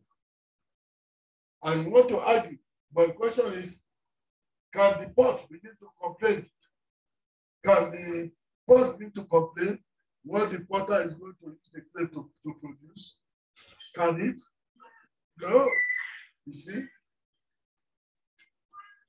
So when you talk about Judas, Cain, Pharaoh, Balaam, all of these people, they played their significant part as God's enemies. We know that. How can the pot say to the potter, why has that made me thus? And not the potter power over the clay to make one just unto honor, another unto dishonor. I'm reading from Romans 8, Romans 9:21. This was pertain to predestination. God raises evil to fulfill his glorious purpose. God raises evil to fulfill his glorious purpose. His glorious purpose of the greater good. His glorious purpose of the greater good. You can see that in Isaiah 45:7. In Isaiah 45:7, God says to Isaiah, I form the light and I create darkness. I make peace and I create evil. I do not do all these things. You must know one thing for sure, that when we are talking about election and predestination, is that the gospel is hid to them that are lost. Listen to Luke 10:21. Luke 10:21 says, I thank thee, Father, O Lord of heaven and earth, for thou hast hid these things from the eyes of the wise and prudent, and hast revealed them unto babes. Even so, Father, for so it seemed good in thy sight. Therefore, the blessed gospel is revealed only unto the elect of God. God hid it from unbelievers because they will trample it underfoot. They say, what nonsense are you talking about? In Islam, we do not say that Jesus never died. They said Jesus was in fact part of the spectators on the day of crucifixion. Jesus was there watching the man they put on the cross and laughing and saying, yeah, they think that means that they crucify you. That's is not. Can you imagine? So you can see the gospel is not meant for this kind of people. Your salvation, my salvation, these are truly dependent upon God's choosing and approval. So you said teaching means like Satan is Well, if there is no Satan, how are you going to know who is good and who is bad? Some of us say, why did God just kill Satan? When Satan rebelled, why did God kill him? This question a brother asked and I said, does it mean Satan is working for God? So imagine if God had killed Satan, yeah? How would you know the unbeliever today and the believer? Do you know that in the millennium, Satan is bound and is put in hell and all the demons? There's nobody troubling the world again at that time. So there will be peace. Everybody will know God by his Christ. Everybody will know the word of God. But listen, when you read Revelation 20, at the end of 1,000 years, as soon as Satan is released, what does the Bible say? He moved immediately and started talking to him. Hey, no. All these people who have been playing goody all this time, many of them followed Satan. The Bible says their number was like sand. Yet, while Satan was under the air, all of them were behaving like they were angels. So do you understand why God will kill Satan when he rebelled? He has to leave him to use him to prove those who are his and those who are not his. So our salvation is not dependent on God's choosing and approval. That's why Romans 9:16 says, it's not him that willeth or him that runneth, but of God that showeth mercy. Because our salvation truly is dependent on God's choosing and approval.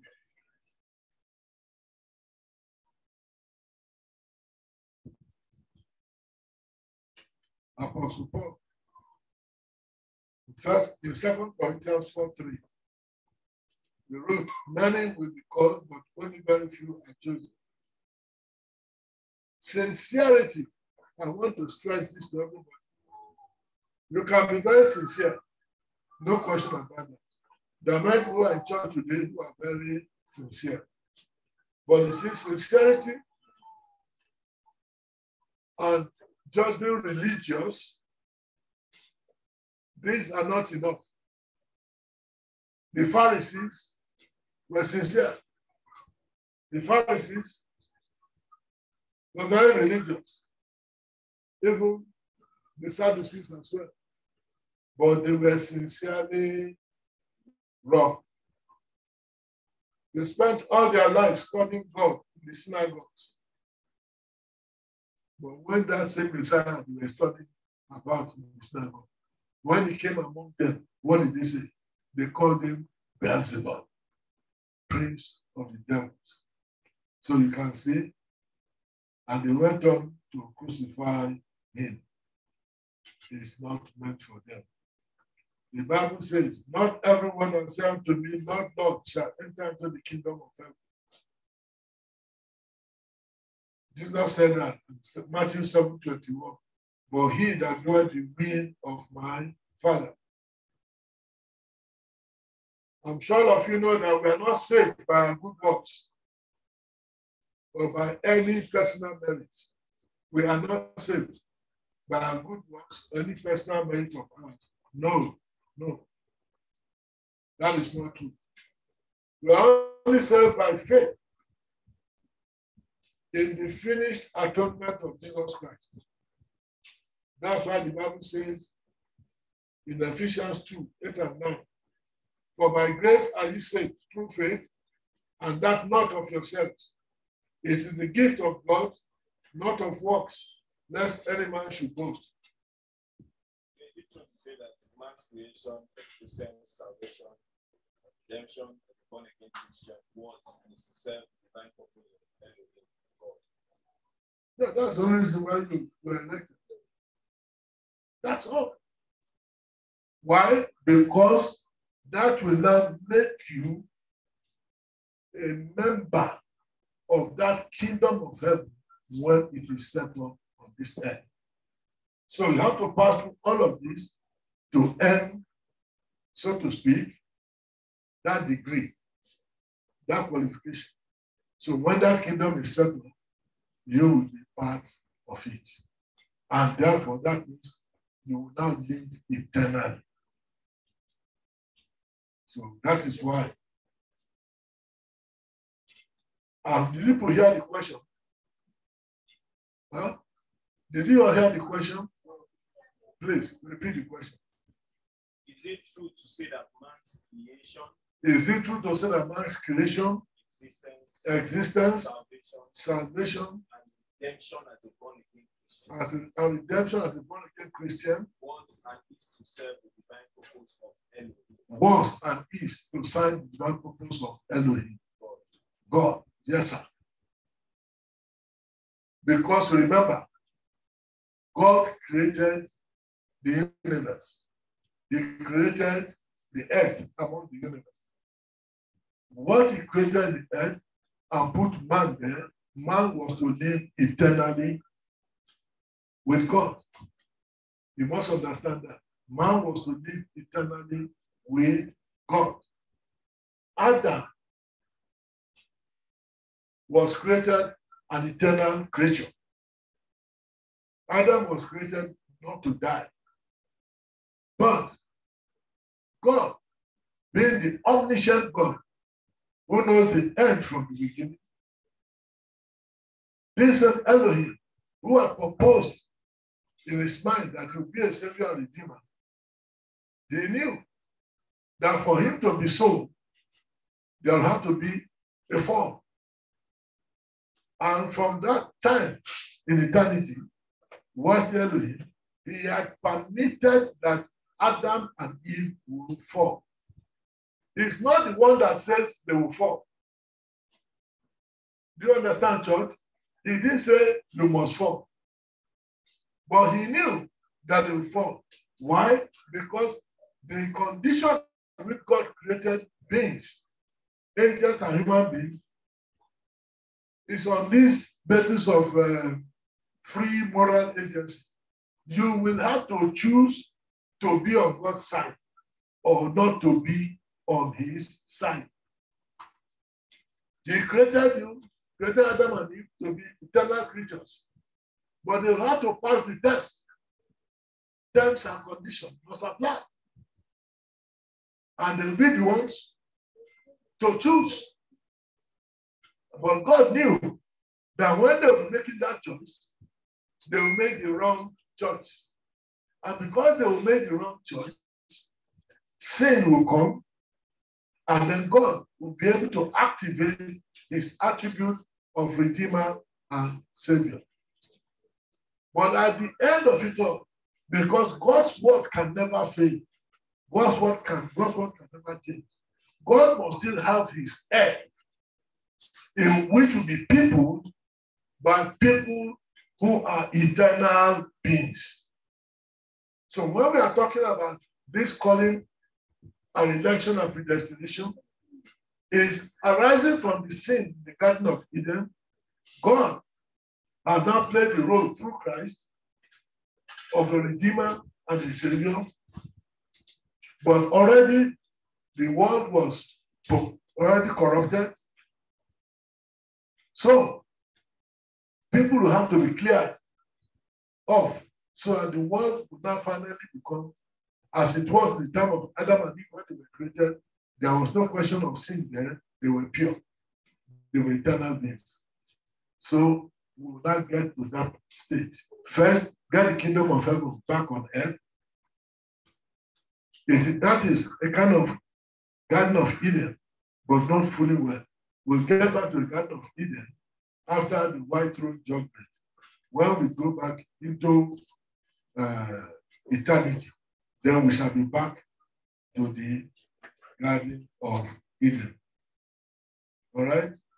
Okay. We close in another 5 minutes. Please, bear. God's elected few will be able to receive the full understanding of the mysteries that are in the scriptures. Others who are not will simply continue to hold on to man-made dogmas and creeds, rituals, and religious traditions to merit their own salvation. But Christ said to them, "In vain do you worship me, teaching for doctrine the commandments of men." In another place, the Bible says, "There seems a way that is right with man, but the end thereof is the ways of death." It's always death to trust in the sinking sands of man's ideas. But the elect of God will only walk in the way of God's Bible. The elect of God will hunger and thirst only for the fresh manna of the word. As I've already told you, the world in which they are living in.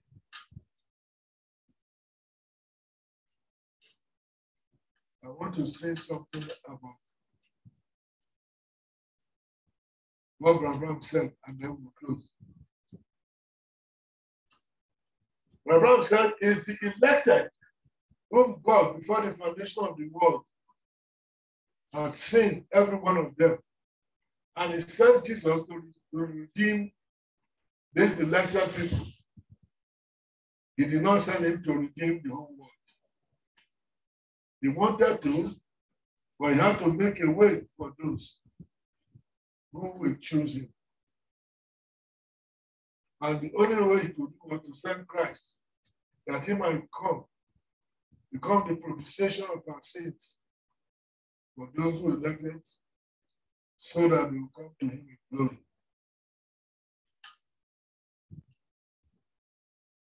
All of us, whom God has predestinated, he knew us by name before the foundation of the world. If you are saved, you are saved. But if God saves you tonight, knowing that he's going to lose you in 10 years' time. Why would God do that? He cannot do that. Because that only shows he doesn't know the end right at the beginning. So you were saved right at the beginning. And you are always saved. Christ came to die for those that God has ordained to eternal life. By his foreknowledge, God saw them, not by his own will. I want you to catch something I'm saying here. God saw these people that they are saved by his foreknowledge. He saw them as saved, but not by his own way. It's his foreknowledge that saw them as saved. God's will is that they should not be lost. The will of God is that they should not be lost. Do you understand? I say, I want to show two things here. God's foreknowledge and his will. By God's foreknowledge, he saw those who are ordained to life. Jesus came to die for them. Those who are ordained to life. By God's foreknowledge, he saw them, but not by his will. It's his foreknowledge. He saw them. But his will is not that they will be lost. His will is that they should not be lost. Do you understand? God's will is that none should perish. That's his will, that none should perish. Yes? Huh? Okay, they don't have this knowledge. My question is, yes. I think what happens to our parents who has no received word before their death? Okay, so what happened to them? Yes, sir. Fine. They will not be lost. God will judge them based on how they live their lives. Do you realize that there's something called conscience in every one of us? Yeah? No matter who you have a conscience, and your conscience tells you what is right and what is wrong. There are some parts of the world today that gospel has not even reached. Some people live in some unbelievable jungles where man, civilization has not do that. They don't go there. They are still moving about naked. And yet they are not misbehaving. They are not lost. When they have lived such pious lives, following their conscience, God is not going to send them to hell. It's a just God. The only thing that is certain is that they will not be in the rapture. You understand that? They will not be in the rapture. The rapture is for the bride of Christ. This bride of Christ is the world bride. World bride. In other words, they are brides because they are clothed in the word of God. If you listen to when I'm praying before I start, I pray that God should look at us and see us clothed in the bride of the clothing of God's bride. They will not go, they will not perish in the lake of fire, provided they lived according to their conscience and live right. God may dash them salvation, but they will come up through the white throne judgment. Do you understand now? Huh? Is it clear now? Okay. So God came to die for those whom he has ordained to eternal life. Therefore, I want you to know one thing. As long as there's still one name in the Lamb's book of life, as long as there's still one name in the Lamb's book of life that has not yet come in,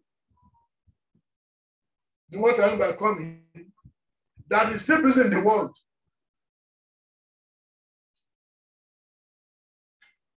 We are gathered here under the umbrella of this person. Is it not true?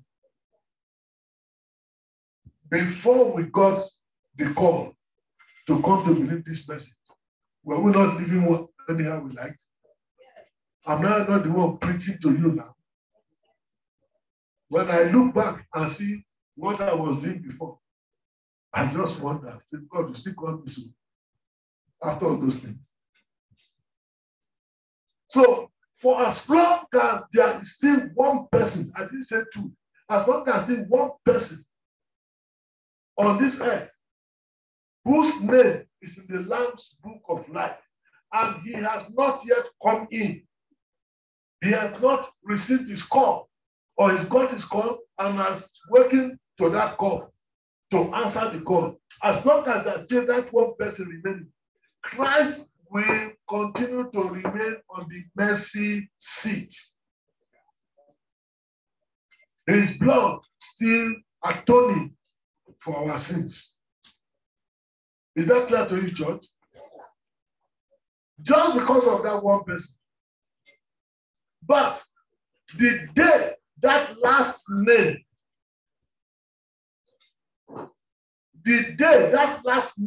comes in, that name, the Lamb's book of life, the day that last name comes in, that day Jesus rises from the mercy seat. That very moment, he rises from the mercy seat. And he will never, forever and ever go back to that mercy seat. That blood will cease to flow.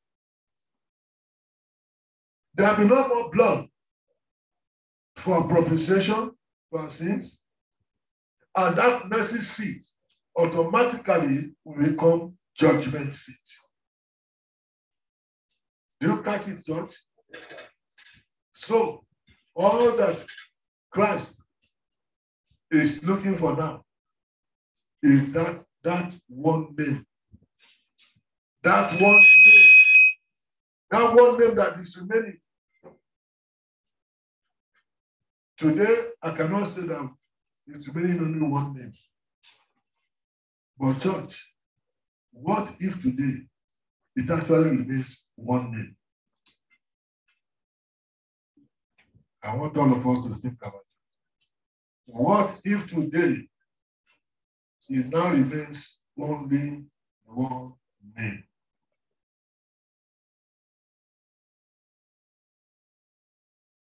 And that name comes in tonight. If that name comes in tonight, the rapture will take place tonight. I ask you, as I ask myself, are you ready? Are you ready to go? Are you ready to say, yes, God, let that last name come in today, this night? Let him come in this night. I'm okay, God. If you are not sure, if you are not able to say to God, come in, then be very careful. Because the time to go home is near. Christ was the Lamb of God slain from the foundation of the world. Remember that Jesus Christ said he knew us. He knew you and me even before the foundation of the world. We were predestinated unto adoption. And that thing, adoption, means so much. It's the last thing that will happen to the bride of Christ. We don't have the time to talk about adoption today. I pray that I remember someday that I will treat that topic, adoption. The last thing that will happen to the bride of Christ. You and I will have to be adopted. Yes, we are called. Yes, we are saved. We still have to be adopted. You will see adoption as well in Ephesians, in the book of Romans. The epistle to the Romans. You see it there, and you see the first chapter of epistles. The wheels are turning, everything is turning, and they're all getting to a close. Let's be serious. Let us get ready. If you are sure you are among those who have been called and have been chosen, so get ready. It's time to go this year. The Holy Spirit is moving around now. He's seeking out the bride of Christ wherever they are. He's gathering them together. One of these days, that light will shine. And all those who are his, they will see it. And they will gather. In the book of Jude, the epistle according to Jude, you see where it is written very clearly that some men were foreordained unto condemnation. Very clearly written there. Question is, are you one of those foreordained unto condemnation? If you are not, then let your life show that it is so. You may disagree with what I'm going to tell you now as we close, but it is so. Your prayers, your fastings, your repentance, your prayer, your fasting, your repentance. All these things that we present to God, our prayer, our fasting, our repentance, and what have you. None of that will gain for you and for me the privilege of sitting on the throne of Christ. Remember, Jesus said to us that he obeyed his Father, and so he's sitting with the Father on his throne in heaven. And he said, even so, if we obey him too, he will allow us to sit with him on his throne. The throne of Jesus Christ is not in heaven. The throne of Jesus Christ is here on earth. The throne of his Father, spiritual Father, David. And here, the prophet says, our prayers, our fastings, our repentances. So no matter all this food I present to God, none of them will get the privilege of sitting on that throne. Unless you belong to the bride of Christ. And if you belong to the bride of Christ, then it means you are feeding on the word of Christ for the age in which you belong. And this age, that means the age where you and I are today. So, we close now, and I say to you,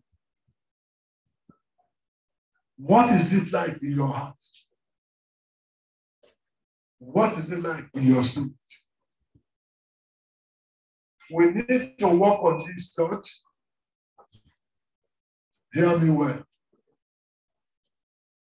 My heart must be changed. I will say another sentence after this. My heart must be changed. My spirit must be changed. So with you. Your heart must be changed. Your spirit must be changed. So that the Spirit of God can come in. You remember we did this some time ago, and we spent quite some time on it. God requires my heart to be changed. It requires your heart to be changed. As your heart is changed, as my heart is changed, it begins to affect my spirit. It begins to affect your spirit. Remember, your spirit, my spirit, gives us self-consciousness. You know, that is where you have those 5 senses. Imagination, reason, conscience, what are the other things? Emotion and affection. Imagination, conscience, reason, affection, and what was the last one? That's affection, reason, conscience, imagination. That's what more thing. Those 5, they're in the soul.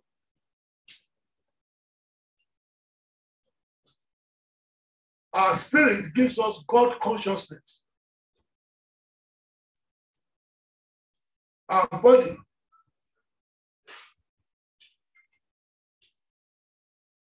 is about world consciousness. Our soul is about spirit consciousness. Sorry, our soul is about self-consciousness. And spirit is about God consciousness. So our heart needs to change to receive a new heart. A heart that does not have anger, that does not have hatred, that does not have backbiting, that does not have backstabbing, that does not have quarrel, that does not have hatred, that does not have resentment. A heart that is not hypocritical. A heart that does not see any good in anybody else except ourselves. A heart that is loving, always ready to forgive, no matter the hurt. This is the heart of somebody who can claim that he is called, he is chosen, and he belongs to the elect of Christ. Is your heart like that? If your heart is not like that, there's still work to be done. Because until that heart is made ready like that, your spirit cannot change. And your spirit has to change before the Holy Spirit will now come and tabernacle inside there, thereby confirming you sure as the bride of Christ. And therefore you know that you have made your calling and election sure. Do you catch it now? How you make your calling and election sure? Look at what the stages you have to pass through in order to make your calling and election sure. It is not because you come to church. It's not good as it is to come to church. It's not because you fast. It's not because you pray.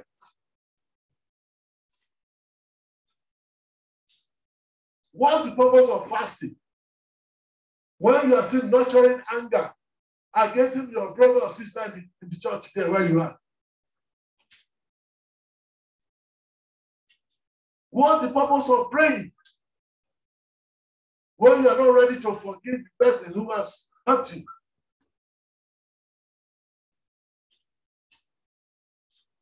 What's the purpose of praying? When you know that there's a brother there who is hungry. And he comes to you and says, brother, I haven't fed with my family now for 3 days. I said, brother, let us kneel down now. You have 5 bags of rice, 10 bags of garri in your house. You have all the facilities, and Jacob said, We haven't eaten for 3 days. Child, this cannot happen to the children of God. We are ego. No, brother, let's kneel down. With God Almighty, in the name of Christ Jesus, we call now. Your children cannot be hungry. There's no need to pray. You know the will of God already. The will of God is give him the food that you have. What are you praying for? To find out the will of God. Which will of God you want to find out? It's already there. It's put it in your store. Just call your wife to begin to produce. How are you, the bride of Christ? When they call you, let's come and settle this question. That what he did to me, what she did to me, there's no way. We are carrying this into heaven. Which heaven are you carrying to? In heaven, they don't settle quarrels. There are peace in heaven. Nobody has a single frown on this or her face in heaven. That is why you cannot find wrinkle in heaven. No way. We must settle all of that here. If we say we have been called, we have been chosen, justified, and at the time of rapture, glorified. How are we going to be glorified? When we are glorified, it means we shall be cast in the image of Christ. What is the image of Christ? When God, Elohim, that day that he said to speak creation into existence, that image that came out that day, that logos, we are going into that one. And you not think you can go into it with all this anger, with all this wickedness and all of these things, and then you say, I am the image of Christ. Is that possible? Do you have any such in the image of Christ? Never. Church, this is what this matter is all about. I told you, Christ is waiting for the last man whose name is the Lamb's Book of Life.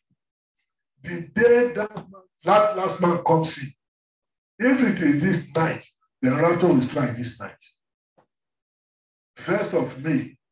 Who knows what will happen by the 31st of May? With that last May coming, and don't sit there and say to me that no, it's not going to happen yet. I don't am married now. I don't am born. Yeah, in fact, I have only one child yet. I need about 2 or 3. No, even my car is not ready yet. I don't have built my own house. What has that got to do with God? Get ready, church. You know when they want to do sprinting, say, all your marks. The next one is set. And any moment there, you hear the gun. Go. Go, Barry. The relay race is on. The first leg has handed over to the second leg. The second leg has handed over to the third leg. The third leg, I tell you, church, has handed over to the fourth leg. The fourth leg is now running to the tape, to press the tape. That is where you are. That is where I am. That day is near. May God help us to remember that. Whether we like it or not, it will happen. Run quickly and get him so that you can be among the bride of Christ. That you will know that eternity is for you. I pray that that will be your portion in the mighty name of Jesus. Amen. Let us pray. Our Father and our God, we just want to thank you for today. We thank you, God, for what you have done to us by sharing your word with us. We thank you for your spirit that has spoken to us today. Father, may all that you have said to us today not be lost to us in the mighty name of Jesus. Amen. Father, all these things that your spirit gave to us today, in your own way, my Father, my God, have them stamped into our hearts, into our very being, in the mighty name of Jesus. Take worldliness out of our lives, oh God, in the mighty name of Jesus. Help us to be able to tame the flesh. This flesh that is a big problem to all of us. Father, help us to tame it in the mighty name of Jesus. Amen. Help us to remember always that the time to go is not only near, but it is here. And at any moment now, the rapture is strike. May we never lose rapture in the mighty name of Jesus. Yes, oh God, to make us the world bride. Clothe us, oh God, in that white linen dress of your bride.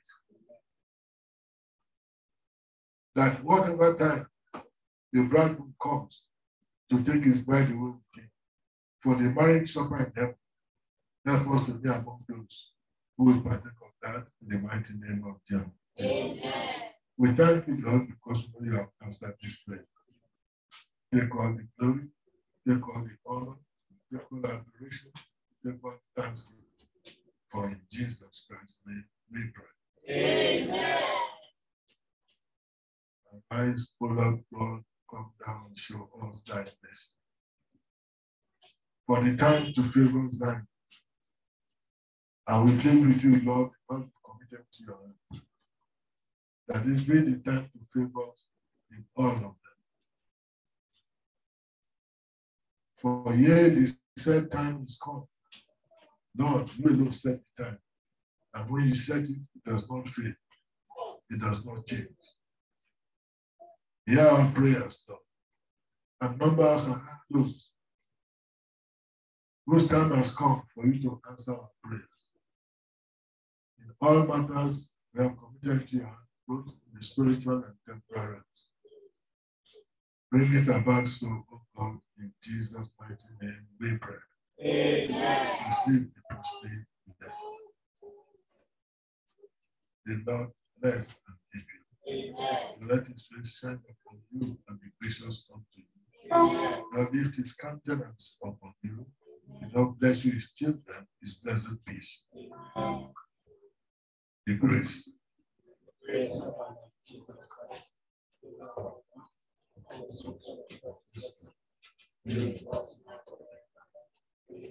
Praise the Lord. Praise the Lord.